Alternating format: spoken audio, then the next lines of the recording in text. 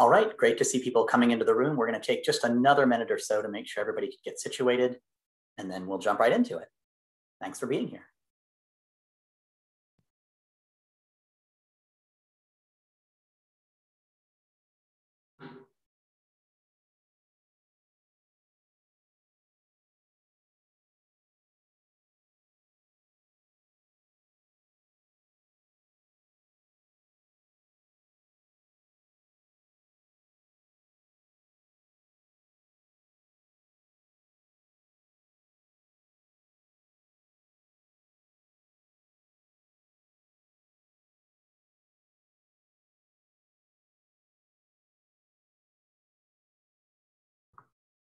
All right, let's go ahead and get started. Thanks everybody for your patience. I'm Will Cross, I'm playing host today. So mostly I'm gonna read a couple of quick things and then get out of the way and let the main attraction take over.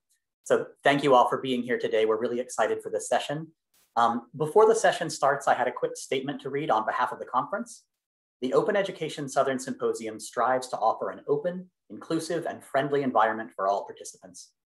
All attendees are expected to help maintain a professional and welcoming environment free of any type of harassment by being mindful of the space and the time you're taking up, by being aware of the dynamics of power and privilege that exist, by being considerate of others' desire for privacy, by being respectful of others and accepting that differences in opinion and circumstances create a stronger collaborative environment, and by actively challenging individual biases and assumptions. I'm going to go ahead and drop the code of conduct in there as well, so everybody has access to it. And without further ado, I'm going to shut up and let our wonderful presenters start speaking. So I'm so excited for the presentation. Thank you very much, Will. We're very pleased to be joining you for what is this morning for Are We There Yet? Narratives of Institutional Maturity and Open Educational Practices from Australian Higher Education. I'm joined by three colleagues today who will be introduced as we move through the presentation. And to give you an idea of how we're going to be proceeding this morning, we're going to give an outline of the panel, introduce our universities and the panelists so that you understand the context within which we are operating. And then we have decided to divide our time into three themes: building on existing relationships and trust, OER adoption and publishing, and funding and building communities for engagement. Each one of our three presenters will then finish with some concluding statements, and I certainly hope that you enjoy this insight into our universities and the way in which we are charting institutional maturity of open educational practices. So firstly, I'm going to hand over to my colleague, Nikki Anderson. Nikki is the Open Content Librarian at the University of Southern Queensland. It is all yours, Nikki. Thanks, Adrian. So I just wanted to give a brief snapshot of our campus. So the University of Southern Queensland is a young regional university dedicated to providing quality programs and degrees in a flexible and supportive environment. We provide education globally from 3 regional locations in Southeast Queensland: Toowoomba, Springfield, and Ipswich. The USQ has approximately 26,000 students, with 70% of them studying online. A combined total of 126 languages are spoken by students enrolled as part of 700 specialised courses. As a university of opportunity, we have a strong focus on first and family students, those from lower socio-economic backgrounds, rural, regional and remote students, and Indigenous students. We are also one of the largest providers of education to almost 800 incarcerated students across 36 correctional centres across Australia. USQ is also an anchor partner of the OERU and the first university in the Southern Hemisphere to join the Open Education Network. Currently, USQ has saved students $600,000 through the use of open educational resources. I'll hand it back to you, Adrian, to now introduce Sam.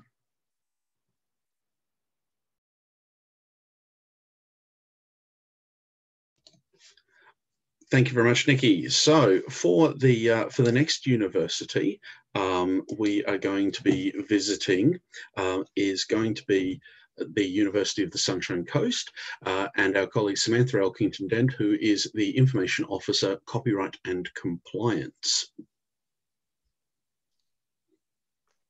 Excellent, thanks Adrian. So I'll just start with a snapshot of USC. So I think if you could please go to the next slide. Oh, that's where we live. That's the lovely Sunshine Coast. So, and then one more slide. Excellent, thank you. So USC is a relatively young university. So our first campus opened on the Sunshine Coast in 1996 with only 500 students. Today, USC has almost 18,000 students with campuses from Moreton Bay to Fraser Coast. So that's a geographical area that stretches over 200 kilometres. USC's vision is to be Australia's premier regional university. USC's aspiration has always been to partner with regions as they grow and develop, to provide new capability, build capacity, and to form strategic partnerships to support local success. So next slide, please.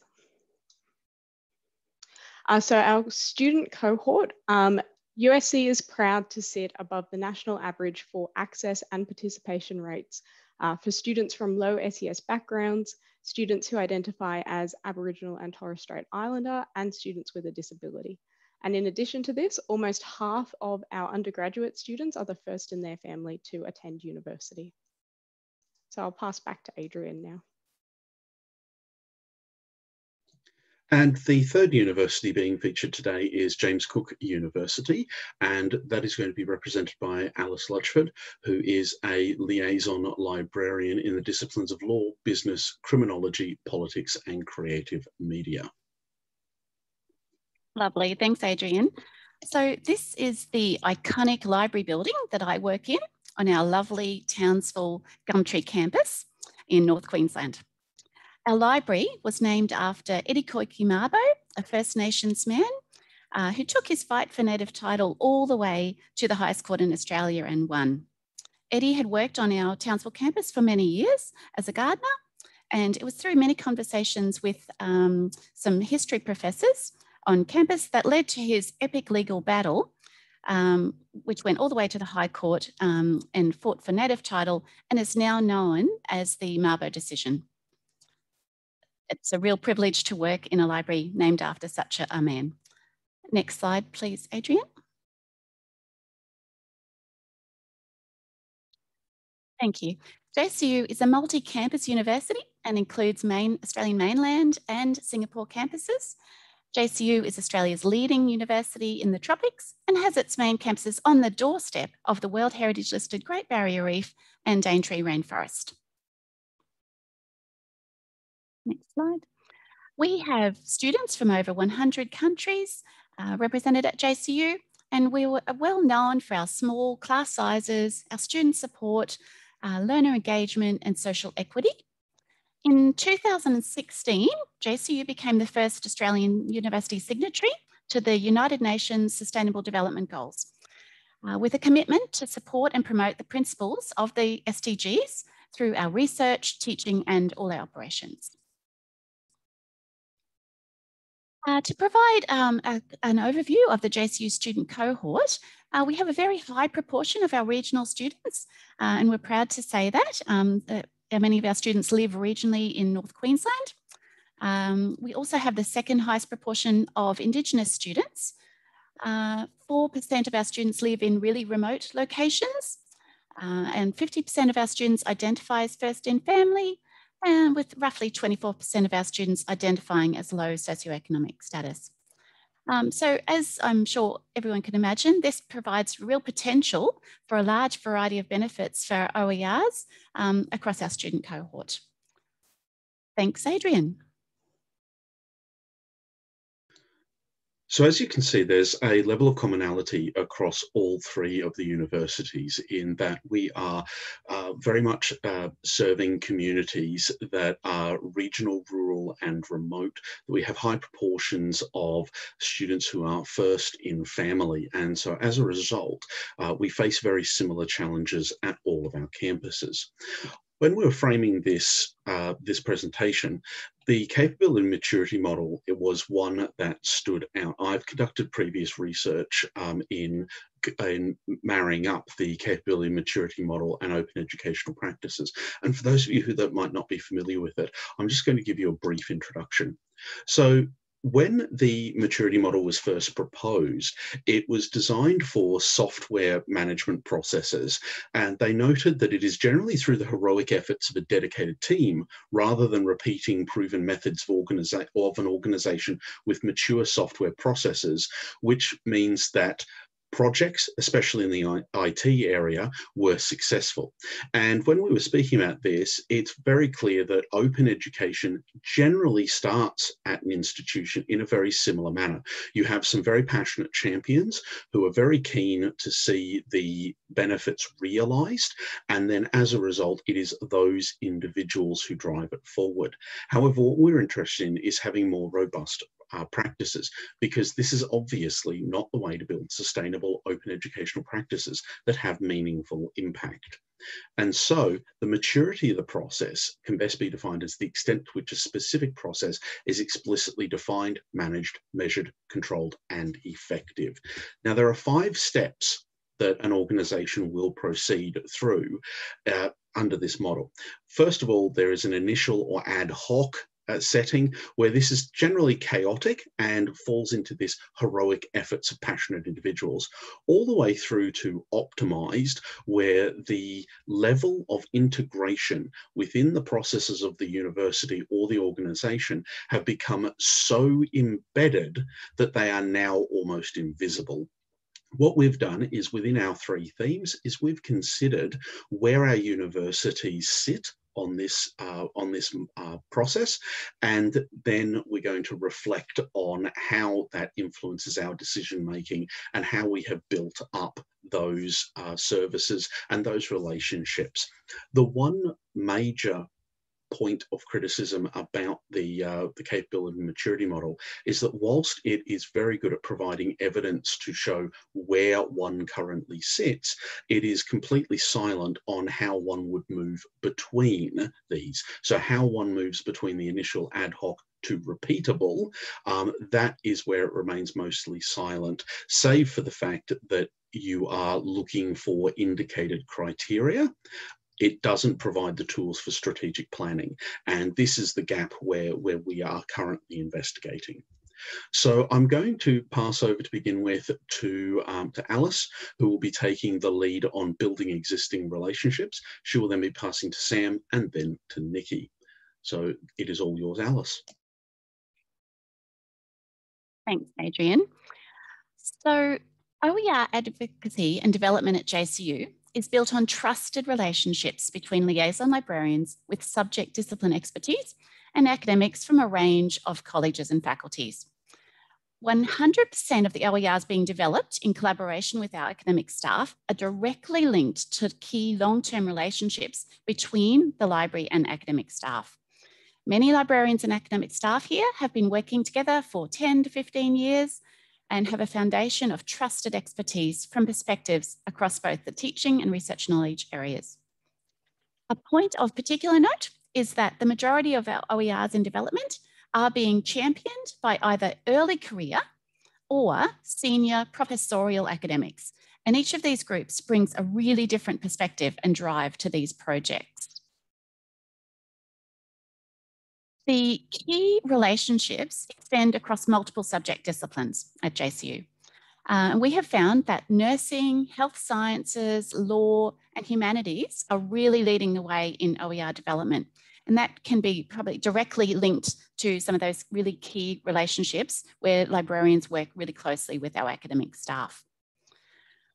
Some niche areas have also been identified where our university has a real story to tell, with our academics and librarians seen as the curators or guardians of the significant local historical information here in North Queensland. Some of our OERs in development include ebooks on the Great Barrier Reef, Indigenous native title, North Queensland history, languages in the Pacific region, and Pacific Ocean seafaring, among others. These are just some of the ones that we're currently working on. One exemplar long-term project that I wanted to particularly mention today has been evolving over the past 4 years. This OER started out as a module-based LibGuide, with limited interactivity, and has now progressed to converting that LibGuide to an open ebook hosted on the Pressbooks platform that we now have. And it now has multiple integrated interactive components, including H5P activities. This has been a really exciting development for us, and the long-term project always wanted to have this functionality and these features, but unfortunately the LibGuide option didn't always give that to us in the past, but we now have this exciting new project to convert to a Pressbooks ebook. The project actually now extends across 2 universities. After one of the key academics who started this project, she actually moved to a new university, but she wanted to stay connected as a real key stakeholder in this JCU-led project. The project has had multiple iterations with grant funding proposals and up to 10 staff, but all the while, the core underlying and binding tenet remains a really solid foundation of strong existing relationships and trust between the librarians and the academics working on this project. Now, with regard to then analysing our organisational maturity for this theme, we are currently tracking on a level 1, whereby OER collaborations are currently on an ad hoc or an individual academic or librarian champion basis, as Adrian mentioned earlier. But we really do have the aim to progress this towards level 2 maturity with further repeatable documented procedures in place as soon as possible. So thank you, and handing over to Sam. Thanks, Alice. So our experiences at USC are similar to JCU. So building on existing relationships is really a vital component for the USC Library in being able to successfully establish and progress a culture of open practices. So since the beginning of 2020, we've actually been making headway in terms of understanding and developing the maturity of practices at our university. So during this presentation, I will draw upon our experiences over the last 18 months. And so I'm going to refer to some of the work that we've completed as part of our current initiative, but I'll share a bit more of this a bit later on. So in terms of progressing this initiative, which a component does include OER adoption, this relies on leveraging those relationships and those existing relationships between the librarians and the academic staff is key. So one of our goals is to increase, measure and understand the impact of our outreach and engagement with the academics. And so I think that's where we're moving from that level 1 ad hoc kind of stage into that repeatable level 2 stage. But for us at USC, the relationships are much broader than just this one. So USC is a very cross-collaborative university, especially when it comes to improving outcomes for our students. So there's an incredible amount of respect for people's backgrounds and the skill sets and knowledge that we all bring to the table. And so over this 18-month period, we've really tapped into our existing networks with our colleagues in the learning and teaching unit and with student services and engagement. So these relationships are also vital because they bring important perspectives and understanding of issues and challenges that reach far beyond the library. So for example, student services have the expertise in access and participation, student retention and success efforts, and also understanding those barriers to study. So whether that's financial or other barriers. And our Learning and Teaching Centre, of course, bring the expertise in curriculum design and pedagogy. But it also allows the library to integrate OER into that curriculum design process.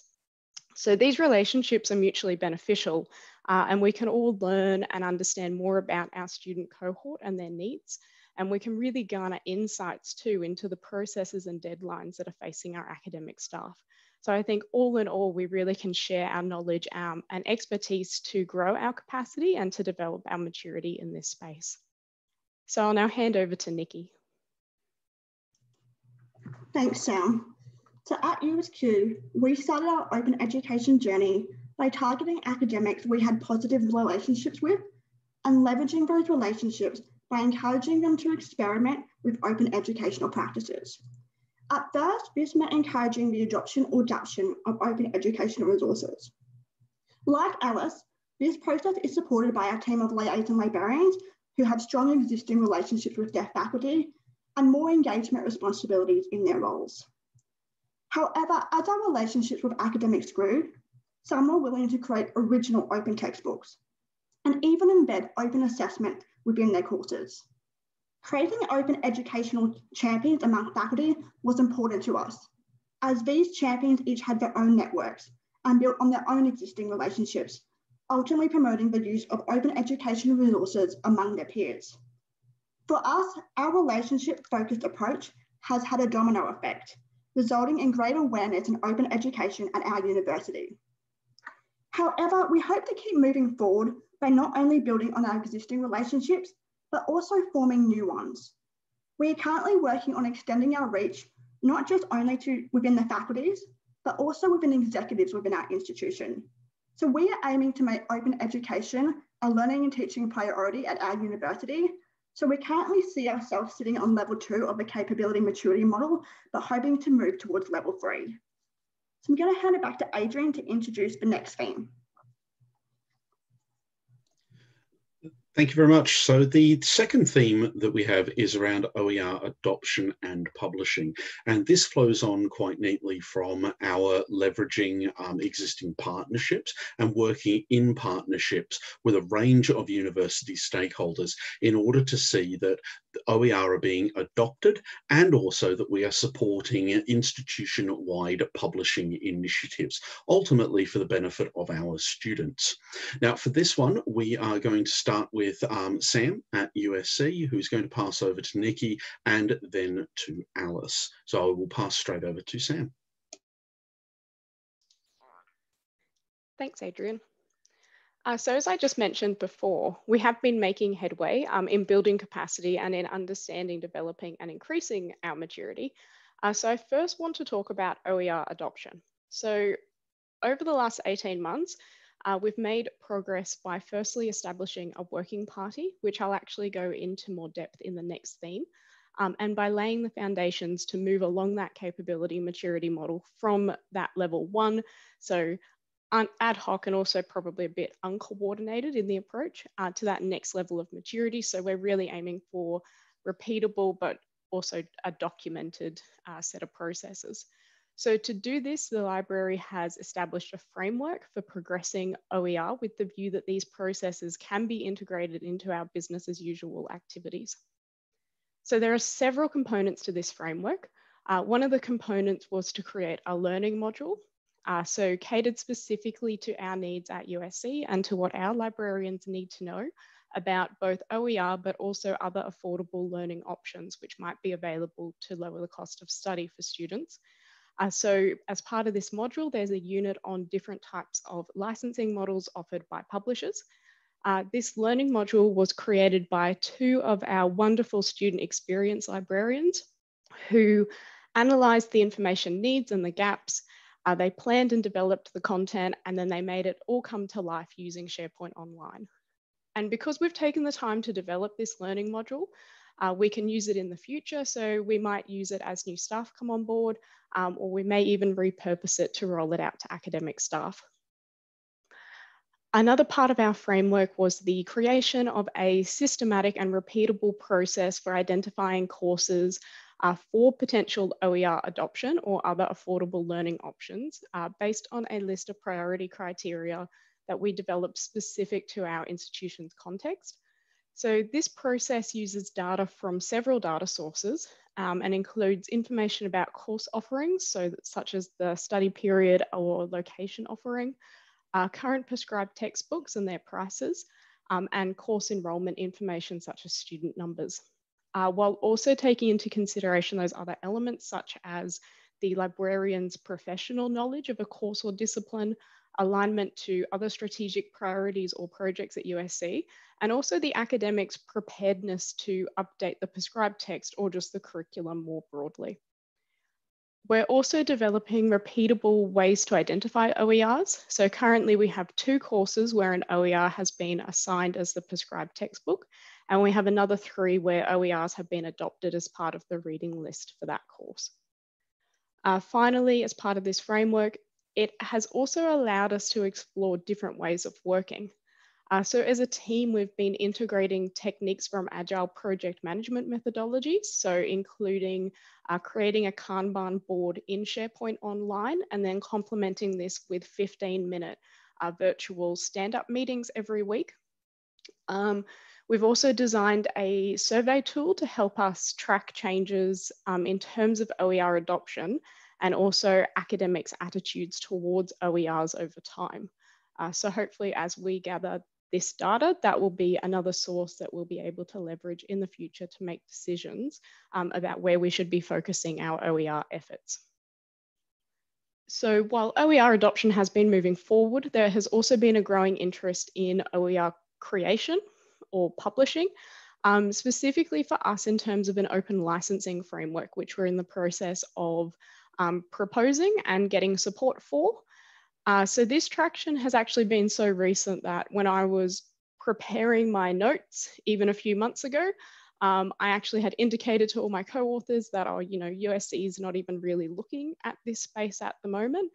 But things for us are moving so quick that, that's starting to change. So we've recently had an indication that there's possibly support from our executive for this open licensing framework, which essentially in a nutshell will involve the processes and the guidance so that academic staff can use Creative Commons licenses for selected learning and teaching objects. So that's still early days, but I think that there's potential there for us to be embarking on this same journey for OER creation and to start moving along that capability maturity model to be moving into that level 2 stage. So to quickly sum it up, in terms of that capability maturity model, our current state for OER creation is that we are still only level 1, but we are hoping to be progressing towards level 2. Whereas for adoption, I think we're actually already moving towards that level 2 because of these documented processes and resources that we have been developing. So while the foundational work may seem a bit arduous, I think that it's necessary to be able to move through the capability maturity model and to hopefully put in place those processes that will actually support OER adoption. So I'll now hand over to Nikki. Thanks, Sam. So at USQ, we have been publishing open text since 2019 using the publishing platform Pressbooks. We have currently published 8 open texts with several more under development. 3 of our open texts have been adapted from American textbooks to suit the Australian context. Currently, there are limited Australian open texts, so encouraging academics to adapt an existing text to suit the Australian context is one of our primary aims. We have also published 3 original open texts and 1 open text created by USQ students as part of their assessment. The emergence of COVID-19 has played a role in the adoption and adaptation of open text at USQ due to the inability to access hard copy textbooks during lockdown. During 2020, we sourced open text for each course as alternatives to traditional hard copy textbooks, which couldn't be copied due to copyright restrictions. The open alternatives we provided led to an increased insight into open access options and led to the development of our first Australian biomedical open textbook. Our Google Analytics data shows that USQ produced open resources are regularly used in 103 different countries and have saved our students $600,000. One of the greatest benefits of our open textbooks is that Pressbooks allows for the books to be exported in multiple formats, ultimately allowing for flexibility of access for students, particularly those with limited connectivity. Most interestingly is the EPUB format that works on phones and tablets, as it comes with the ability to resize font and change both the font and contrast. Additionally, it allows for note-taking, bookmarking, and offers a text-to-speech function. We've had informal evidence from students who have stated they like the option of listening to the book, especially when their eyes are tired or if they're multitasking with parental duties. Initial feedback also shows that the format have no trouble with pronouncing words correctly. And whilst it's not Morgan Freeman, it's a lot better than the voice on your car GPS. So far we've received a lot of positive feedback, both internally and externally from our published open textbooks. We currently see ourselves moving from a beginner OER publisher to a more experienced one. So we see ourselves on the level 2 of the capability maturity model to moving towards level 3. So what we currently have to do is iron out our workflows, which have organically changed over time since we first started our publishing endeavours. So I'll now hand it over to Alice for her to talk about the OER adoption and publishing experience at James Cook. Thanks, Nikki. So JCU Open Education Initiative is a 2-year pilot project to adopt, adapt and create OERs, in addition to an objective for more strategic implementation of low-cost and no-cost textbooks at JCU. JCU started a Pressbook subscription in November 2020. So still fairly early days for us, but here we are 6 months on, and the current state of play is that we have one diploma program, which is explicitly identifying as 0 textbook dollars. We have one master's program, which is expressing interest in identifying as 0 textbook dollars. 2 known textbook adoptions since November 2020, with many more in current negotiations. And we're investigating the idea of completing a full audit and analysis of prescribed textbooks across all our undergraduate degree programs at the moment. We currently have 12 OERs in production, although we're yet to publish any. But some of these ones that we have in production at the moment include one adaptation. This one is an original Canadian resource being adapted to an Australian edition. So similar to what Nikki was mentioning, we saw a real niche need for converting some of the international resources into Australian editions. And we've got some nursing academics at JCU who are very interested in helping us progress that. And we've also got 11 original OERs currently in development across a variety of disciplines. And these include some of the ones I mentioned earlier, the REEF, Indigenous Native Title, law, humanities, languages, other health sciences areas. We have got numerous additional OERs which have been identified by librarians as suggestions for adoption by academic staff.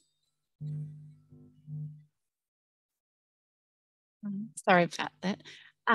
With regard to our organisational maturity, we are currently tracking on a level 2, whereby our processes are repeatable and becoming documented sufficiently such that repeating the same steps may be attempted. So similar to Nikki and Sam, we are very much looking forward to creating our better workflows and documenting our procedures and working more directly with that repeatable process. So thank you, and I'll hand back over to Adrian. As we've had previously, we've been building on existing relationships. We've got the OER adoption processes and also our publishing initiatives that are very much starting to emerge across a number of Australian universities, not just the ones that you're seeing today. And so we're also looking at, in our theme 3, the funding and building of communities for engagement, especially at USQ, and Nikki will speak about this in more depth to start off this theme. We are very strongly of the belief that the best way to get people to move forward and to own this process of engagement is to get them talking together, get them working collaboratively, and get them thinking about the affordances of open education and how that has a direct impact on their learning and teaching practice, and also what benefits it has for their students. So in this theme, we're going to start with USQ. Nikki will be taking that, heading then to Alice, and then for Sam for wrapping up this theme before we move to our concluding statements. So I'll pass straight over to Nikki. Thanks, Adrian. And before I jump in, did you want to explain the analogy of your lovely image here, Adrian? Of course, yes. Now, one of the things that we use at USQ is the notion that open is everyone's business. It's one of those phrases that gets repeated across the campus quite a bit. And one of the images that I use in a lot of my engagement with staff is this one of the Canadian geese. Now, for those of you that might not be aware, when Canadian geese are migrating, what happens is one of them will take the lead, and it does the hard work of breaking the airflow and making things easier for the rest of the flock behind it. But eventually leading is tiring. It takes a lot of effort and energy. And eventually what will happen is the lead goose will fall back and another one will take its place, and it will expend energy in making things easier and smoother for the rest of the flock. We've used this analogy quite a bit at USQ, where what I've said is that at every point along the way for adaptation, adoption, around looking at how our impact is tracked, we have different leaders across the university. And so at any given point, it could be myself, Nikki, it could be a member of the academic staff, it could be a librarian, a learning designer, a learning technologist, or any number of staff who are currently involved in OER. And so that's why we're using this analogy, the idea that we are all leaders in some way and that we all take turns at the leadership process in order to break new barriers and to be able to get open moving forward smoothly. So I'll pass over to Nikki. Thanks, Adrian. So USQ has provided open educational grants since 2015. So our grants are explicitly aligned with our social justice strategic action plan. Applicants need to articulate how their work contributes to the university by meeting one or more of the following pillars: a culturally supportive learning space for Aboriginal and Torres Strait Islander students, an inclusive learning environment that facilitates higher education attainment, a socially responsible university that provides opportunity for social mobility, and graduates whose abilities have been developed through opportunities provided by USQ. The point of differentiation when compared nationally and internationally is that our grants are based on support and the development of a supportive, inclusive community. Our grants program is a safe space for staff to collaborate within a community of learning that focuses on using open educational practices to meet the educational needs of students. This support is built in even before an awardee is successful, as all applicants for the grant can ask for a coach who walks with them during the application process, provides feedback, assists with refining and extending ideas, and connecting them with staff who may have similar interests and skills. The Open Grants community is connected between monthly gatherings, as well as through an online Moodle space. At each monthly gathering, we celebrate wins, meet to build upon our discipline knowledge in open education, and lend assistance when community members encounter barriers or challenges to their practice. We pose the same 3 questions to our community members each month. What have we achieved? What will we learn? And what are we planning to do? Our community model is based on Michael Thorne's theory of educational change, which means we provide those within the community the space and permission to experiment and innovate, high levels of support, and encouragement to own the process of change and their own practice. If we could jump to the next slide, Adrian, please. This naturally positions these staff as leaders in open education who can mentor and encourage change within other staff. This has been an evident pattern through our grants program. In fact, we have noticed numerous staff have returned for multiple grants, and they have always brought new staff into the community of engagement. This is mentorship and action and a form of distributed leadership. Additionally, involvement in the grants community has opened up other opportunities for staff involved, including winning more grants, being offered speaking or consultancy opportunities, and assisting academics in their promotion. So since 2015, our grants community has engaged 57 staff from 12 discipline areas. So I thought I'd take a moment to show you what some of our community members have said about our open education community of practice. So on the next slide, one academic says, as a new academic, I arrived at the University of Southern Queensland in 2016 after a 20-year career in Queensland schools. The considerable pressures on academics to research, teach, and engage with the community initially made any embrace of innovation difficult. It was easy to become immersed in how things were being done, rather than explore how they could be done, and indeed how they should be done. The OER community provided a framework to be an agent of change, rather than merely react to the many details but dominate an average workday as an academic.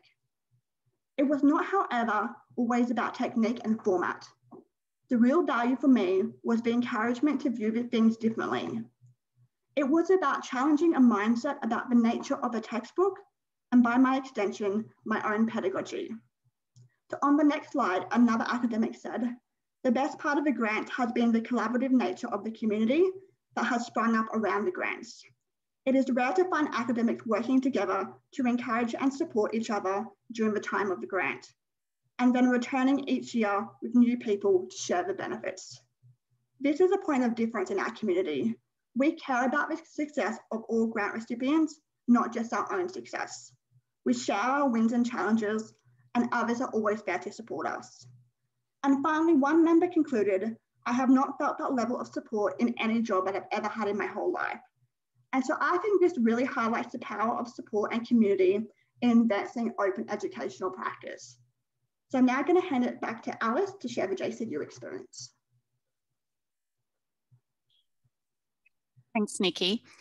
So the JCU Open Education Initiative started in March 2021. It initially has been cost neutral with no funding allocated for grants or implementation, unfortunately. The library is taking the lead in this initiative though, with input from the Academy, our learning and teaching and student engagement teams. Our Pressbooks subscription was successfully advocated for by the library director, and it was facilitated by the JCU Division of Student Life, of which the library is one of 3 directorates.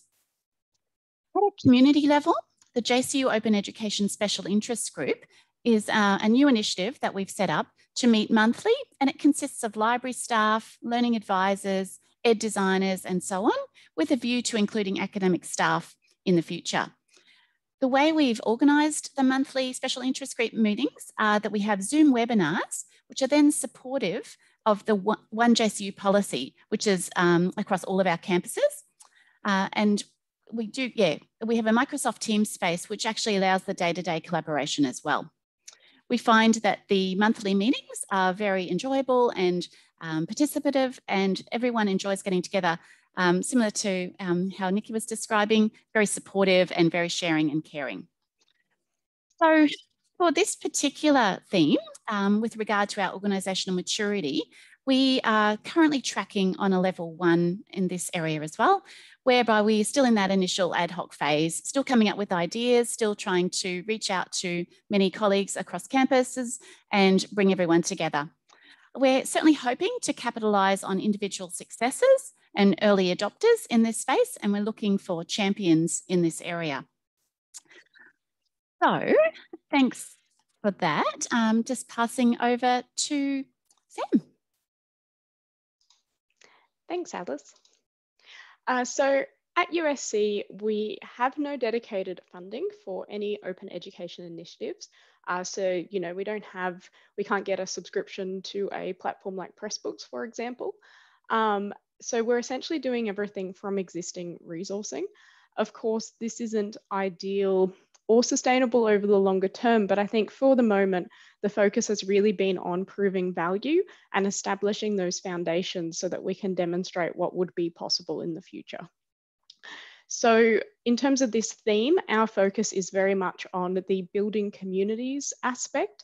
And the example I'd like to draw on is our working party. So I briefly mentioned that in the last theme. So we established a cross-department OER working party back in April 2020. And this group has membership from the library, the Information Services Systems team, the Learning and Teaching Unit, and Student Services and Engagement. So this is the group that's been really instrumental in completing the groundwork for our current initiative. Our primary motivation has been very much on the student experience, which has been the key driver for focusing on affordability issues. So as a group, we determined that direction that we would take. And so given our student cohort and our strategic goals at the university, this was the most logical starting point for us to become more acquainted with how OERs could actually work within our university. So now that this initial work has been done, there are plans currently to evolve this group. So the intention at the moment is to morph this current group into a learning network, possibly more similar to like what Alice described. And as part of this, we'll look at the scope. We will look at expanding probably to open education more broadly rather than just OER and affordability. And we'll also review the membership and hopefully open it up and with the intention of involving academic staff and possibly even students. To complement this, we're also in the process of proposing a higher level working group that could report to one of our USC committees. And if we're successful, this would give OERs greater visibility. So I think our greatest success has been creating a shared vision with teams outside of the library. And I'll pass back to Adrian. As you've seen across all three of the themes, you've got a consistent narrative across these regional universities. Essentially, we're very early stages of OER adoption, and that is reflective of a national and sector-wide situation where we have got constraints in Australia, especially around things like copyright law, which is in great need of a very large overhaul. And we have advocates working at the federal level and have been for a couple of decades to try and get our copyright laws to be somewhat more consistent with the values of universities and also to support their societal role. What I would say about the national environment in general in Australia is that we have these pockets, these core pockets of really good practice that are really emerging over probably about the last 5 years. Last year, when we saw national level lockdowns due to COVID-19, this really highlighted the systemic inequality that our students face on a daily basis. And it was during this time that when university campuses were closed and access to physical collections in our campus libraries was non-existent, it meant that we needed to find different ways of approaching how we resource our courses at each institution. Now, Nikki mentioned that at USQ, part of that was to go through course by course for over the 700 courses that we offer and to interact with those lecturers and provide them with potential alternatives that students could access. What we did find was during that period of time, our academic staff started to realise a lot more about how much a university budget is impacted by proprietary publishers and by commercial publishers, and how much we can actually pay for some of our textbooks. In some cases, our textbooks that we were trying to get access to for students were going to cost us anywhere between $3,000 and $15,000 per title, and that was for a yearly subscription. In some disciplines, especially disciplines such as law, we found that those costs were skyrocketing well into the $20,000 mark for an individual title. This has provided a really good catalyst, and so the environment is now really much at the point where we're exploring things at a national level in how we can leverage open educational resources and extend that into open educational practices.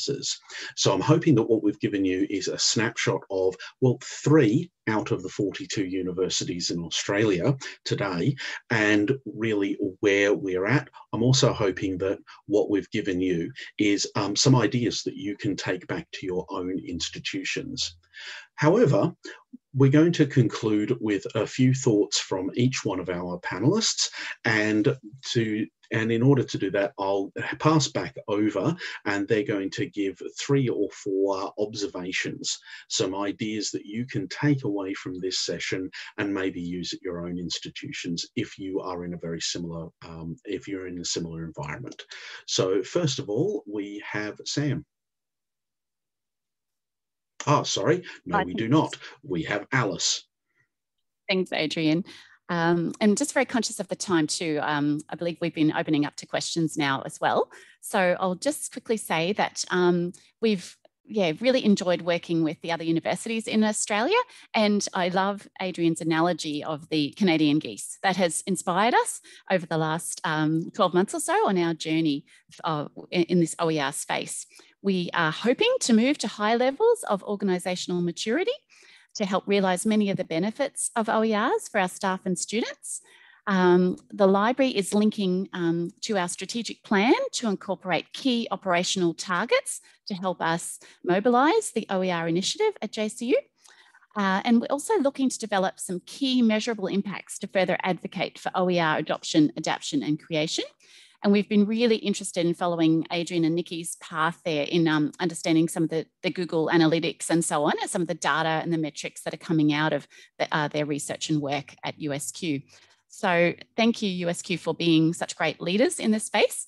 And we really look forward to working at a more national level with all of the universities in Australia and beyond. So passing over to Sam. Thank you. Thanks, Alice. So yes, I'll try to keep this very quick. So I guess what I wanted to say is that it's never too late to start building OEP or OER capacity and interest at your institution. So even if you feel like you're behind, chances are you're not. You know, you should get started no matter where you're at. I would recommend assessing your institution's maturity. You could use something like that capability maturity model. Envision the future state and then develop actionable goals for how you will get there. And I think that understanding your institution's culture is really important. So thinking about where could you get traction? Is it in adoption or creation, affordable learning initiatives, the diversity and inclusion aspect, or maybe even open pedagogy? So I don't think that there's a one-size-fits-all model for this space. So yeah, there's lots of great opportunities to move forward. So I'll pass to Nikki now. Thank you. The key thoughts from Adrian and I are just to support, celebrate and promote each other in the work in the open education space, linked to strategic plans such as learning and teaching plans or social justice plans, like linked to the broader initiatives of the university. Encourage and support staff to become visible open education champions, and support staff to engage with the scholarship of teaching and learning about their practice. So that's been really impactful for us, especially in the grants program. So now I'll hand it back to Adrian just to wrap up. Thanks very much. And I wanted to thank the team here at the Symposium for the opportunity to present this morning, and also to thank all of the panelists today as I hand back over to Will. And you'll find all of our contact details in case you wanted to get in contact with any of us on your screen at the moment. Thank you all so much for a wonderful presentation. I learned a lot and I'm really inspired by the great work that you're doing. We got started a few minutes late, so we're a few minutes over time now, but if there are any questions, I'm sure we'd love to discuss those. So feel free to add them in the chat or unmute and ask them now.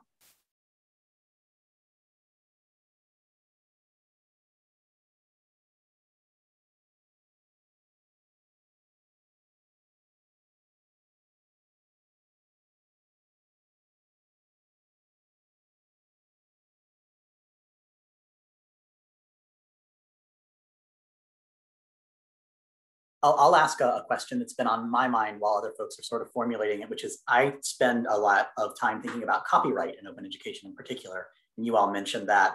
I'm curious if you have found that to be sort of a unique barrier to the work that you've been doing, or does the fact that so much of the work is built on Creative Commons licensing alleviate a lot of that tension for you? Did you want to start with that one, Sam? Sure, I don't mind answering that. As the copyright officer at USC, I can't kind of speak maybe more so to that creation side of things. That's probably something that Nikki would probably have something to say about.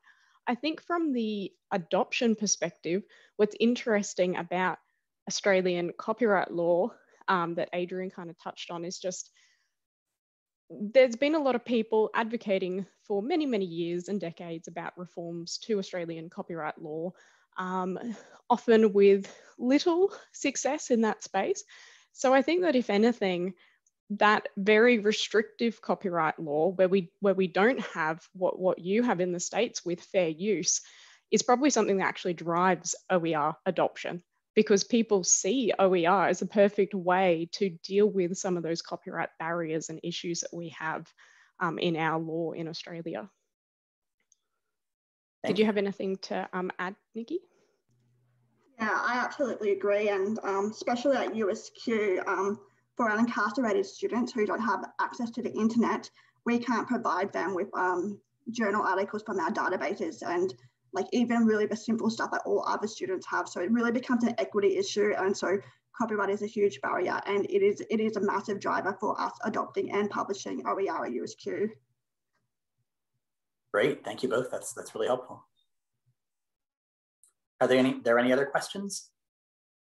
I know you all are just having your morning coffee, and so many of our attendees are sort of at the end of their day and wobbling on their feet a little.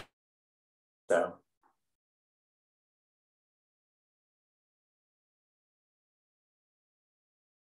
Well, if there are no other questions now, we've got your contact information here. So watch out on Twitter or by email. Questions may come in there as well, especially as folks watch the recording and sort of catch up a little bit. Thank you all for this really, really exciting question. I've really enjoyed the discussion that you've had and the great ideas that you've shared, and I appreciate your time.